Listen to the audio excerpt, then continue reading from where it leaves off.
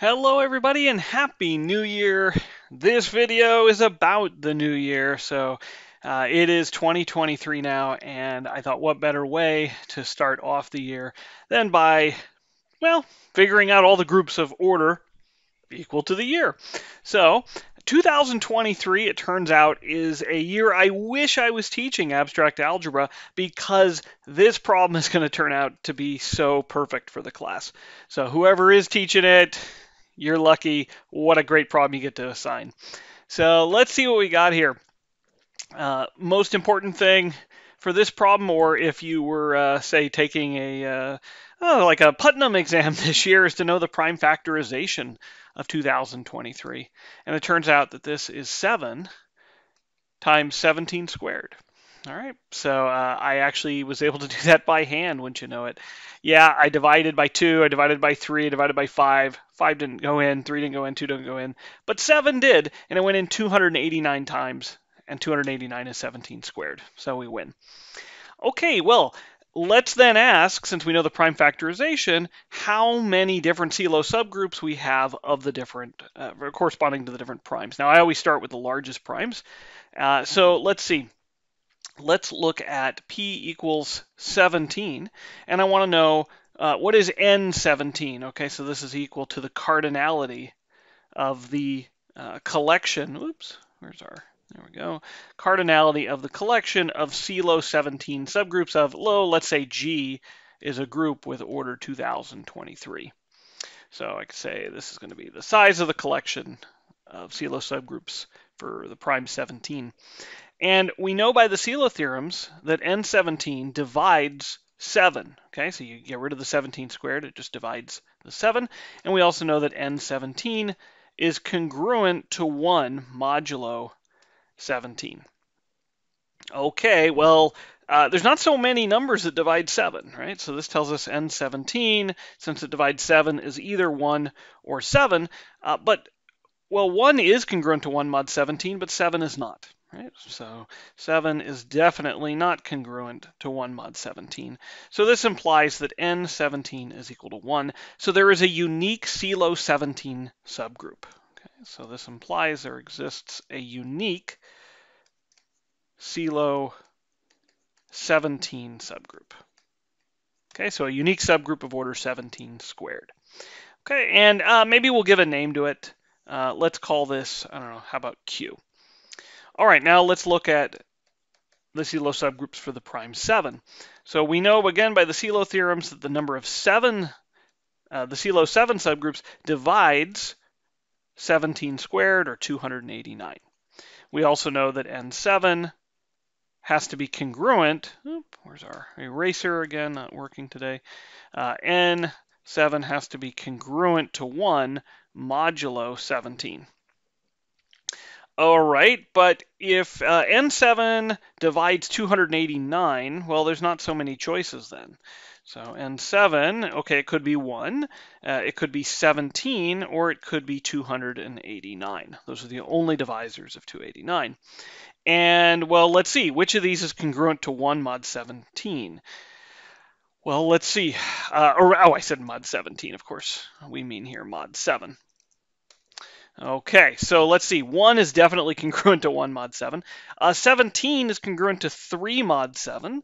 And 289, well, let's see. 7 goes into 280, so then it goes into 287. So this is, N7, or rather 289, right, is going to be congruent to 2 mod 7. So that doesn't work either. So in fact, this implies that also N7 is equal to 1. And so there exists a unique CLO 7 subgroup. Okay, now I could just give it a name like P, but I actually know something very specific, because the size of a CLO 7 subgroup is exactly 7. And there's only one group of order 7, right? It's a cyclic group of order 7. All right, so we now know that the group G has a unique cyclic group of order 7, and it has a unique CLO 17 subgroup. This will have order 289. But because they're unique, that tells you that they're normal in G. So C7 is a normal subgroup of G, and this Q is a normal subgroup of G. Okay, so this is again, right, by the uniqueness of their orders. Okay, so within these orders, right, there's a unique subgroup of order 289, a unique subgroup of order 7, so they must be normal. Okay, but they're also going to intersect trivially. Ooh, is that obvious? Well, we know by Lagrange's theorem that this intersection has to have order that divides both C7 and Q's orders. Okay, so we know that the order of C7 intersect Q has to divide the order of C7, but it also has to divide the order of Q. But the order of C7 is 7, the order of Q is 17 squared. And the only thing that divides both 7 and 17 squared is 1. So this implies that the intersection has order 1, or if you like, C7 intersect Q is trivial. But this tells you then that G is exactly the direct product of the cyclic group of order 7 and Q. Okay, now what can we say about this Q? Well, Q itself is a group of order 17 squared. 17 is a prime, and of course we have this little rule, right? If the order of a group is equal to p squared, then the group is abelian. So this tells us that Q is abelian. So I now have a direct product of a cyclic group and an abelian group. Everything's abelian. So in fact, this tells me that G is an abelian group. Oh, that's pretty nice.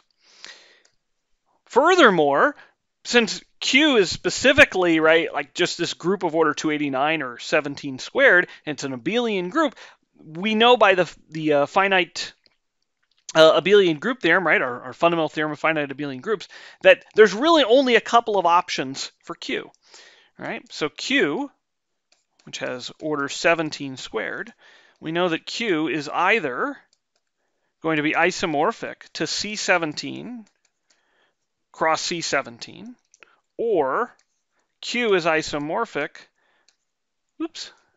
to the cyclic group of order 289. All right, that's it. That's the only way you can get 289, right? We just use the prime factorization. So what this tells us ultimately is that there are only two isomorphism types of groups of order 2023. So G is isomorphic to C7 cross C17 cross C17, or G is isomorphic to C7 cross C289. And that's it. These are the only groups of order 2023 up to isomorphism. Everybody, have a happy new year. We'll see you next time.